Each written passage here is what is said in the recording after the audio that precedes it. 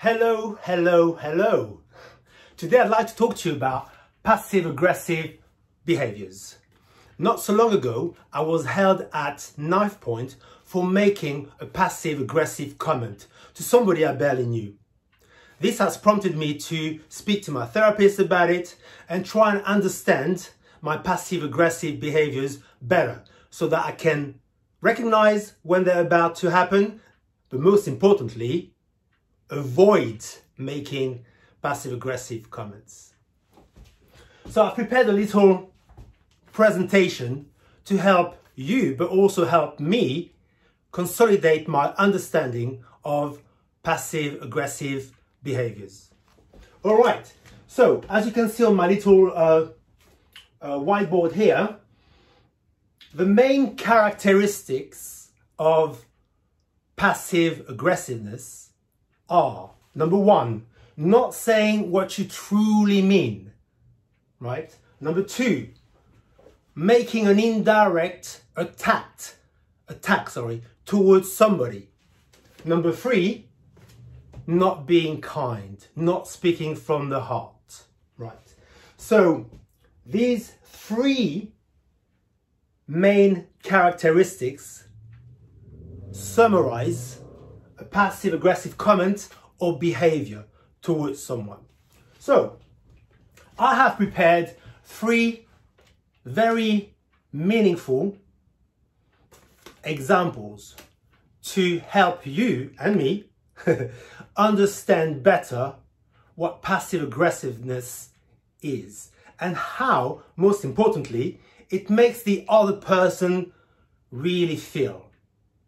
Yeah, the person at the receiving end of your passive-aggressive comment is also a victim, right? So, three examples. I will be putting my passive-aggressive head on. As you can see, I've got the badge already. So for the purpose of this exercise only, I will be the passive-aggressive person, right? So that's me here. You see, I'm already passive-aggressive. I've got my arms crossed. You know, my attitude is negative, right? I am going to be communicating to another person who is going to be at the receiving end of my passive-aggressive behaviors. Now, if somebody is receiving a passive-aggressive comment, they could either be totally passive to it and not respond because they're totally stunned and in shock and do not know how to react. That could be a possibility. Or they could be aggressive back. That could also be a possibility, like the person who held me at knife point. Or they could be passive-aggressive back to you, right? So, usually people mirror your behaviors. So if I'm being passive-aggressive, people will be passive-aggressive. But it's not a golden rule, right? All right, example number one. So as you can see, I've got my passive-aggressive head on, right? And I'm meeting a friend who is showing me their Facebook profile. And here's the comment I make. That's so strange. You look so nice on your Facebook pictures. So, as you can see, I'm being sarcastic, obviously. I am not truly saying what I mean. I'm attacking the person, right? And I'm being mean. What I really mean is, your pictures look a lot nicer than the real you. That's basically what I'm saying. So how do you think the other person is going to respond? In this example, the person is being passive-aggressive back to me. And they're going to say, I just love the way you always say the nicest things to me. Thanks very much. So as you can see, the person is also being passive-aggressive back. What they really mean is, you're being mean to me. Why are you being so mean to me? Right? But they're not saying it. So, in this very unhealthy interaction, Yeah. So what is an unhealthy interaction? It means not being respectful towards one another, being mean towards one another, and not empowering one another. Yeah. So that means you're a loser. Yeah. If you're being passive aggressive, right, and if you're being mean to another person for no reason, then you lose. And that's why I've got a reverse heart here, because really, if you do that, it shouldn't really make you feel good, right? Shouldn't really make you feel good. Passive aggressiveness is not a positive trait. All right. How do you feel the other person who's at the receiving end of your comment is going to feel? They're going to feel attacked. They're going to feel upset. They're going to feel totally wounded, emotionally wounded, right? And that's why they are responding to you with another passive-aggressive comment. So they lose too. They don't feel good about what they've heard, but they retaliate with the same style of communication. They lose. So as you can see here, in this interaction, yeah, with another person, because I'm being passive aggressive, and because the other person is being passive aggressive back to me, we both lose. I lose, they lose. We both lose. It's a very unhealthy way of communicating and interacting with another human being. So this was example number 1. All right. So now example number 2. Right. So example number 2. There's a person I'm really expecting a call from, and the call is not coming. Eventually, when I see the person a week later, I say, I really enjoy the call you never made to me.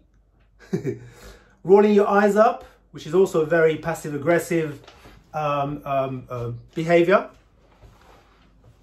The other person is being passive-aggressive back to me, right? By saying, I'm glad you really enjoyed it, because I did too, right? So, what's really happening here is this. The underlying message is me not being happy about that person not calling me, but not saying it, yeah, and attacking them and not being kind, and them doing the same thing back to me. Can you see how, once again, this interaction is doomed to fail, to be very unproductive, to be very unhealthy? We are both disrespecting each other. We are both disempowering each other. We are both being mean to one another. Yeah. So I lose. Yeah. Reverse heart. They lose, because basically they're mirroring my behavior, right? So once again, this type of interaction, which is basically led by passive-aggressive behaviors, is unhealthy, is negative, and is bound to lead to arguments, conflicts, collisions, and explosions. Yeah. All right. Last but not least, example. Example number 3. So it's Sunday. I've invited a friend for lunch or brunch, and in my invitation I said, yeah, please come around 2 p.m. It's now 4 p.m. and they've just arrived. So what do I say? Hi, welcome. And just let me ask you a question. Has your watch stopped working by any chance? Because it's 4 o'clock. So I'm making a passive-aggressive comment, and what I really mean is, you're late, you're 2 hours late, but I'm not saying it, yeah? I prefer to be mean instead and not kind, right? I definitely lose here, yeah? Because I'm not being honest, right? What I've just said is not being kind and loving towards another human being, right?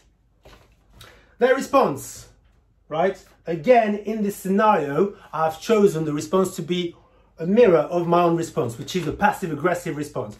But as mentioned before, there could either be a passive response, which is no response at all, the silent treatment, pretending they've not heard it, or an aggressive response. But for that example, I've also chosen a passive-aggressive response. And that response would be, well, clearly it has, meaning, yes, clearly my clock has stopped working. And what they really mean is, I'm so sorry to be 2 hours late, but they're not saying it, right? So they are following on my footsteps, yeah? Mirroring my behavior. Once again, right? This creates frictions, this creates frustrations, because nobody is really saying what they want to say. They're saying something else instead. It creates a bad taste in your mouth. It creates negative feelings within you, right? And that can only affect the interaction you're going to have with that other person, right? So once again, I definitely lose because I'm being mean to them, and they definitely lose too because they're being mean back to me. So in these 3 examples, I have hopefully demonstrated to you what is passive aggressiveness, yeah? And also what it does to the person at the receiving end of it, right? In a nutshell, passive aggressive behaviors are negative. They are harmful. They are unhealthy, right? They are only going to lead to problems and collisions and arguments and conflicts. Yeah. So what is the option then? Well, the option is to be the reverse of passive aggressive, which is assertive, yeah, saying what you mean. And that is going to be the theme of my next video.